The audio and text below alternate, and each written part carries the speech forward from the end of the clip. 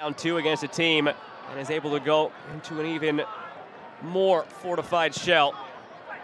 Clever ball on the ground, back heel in front, saved off the line. That one's not going to be stopped. Jelani Peters have a night, his second, and Pittsburgh goes up 3.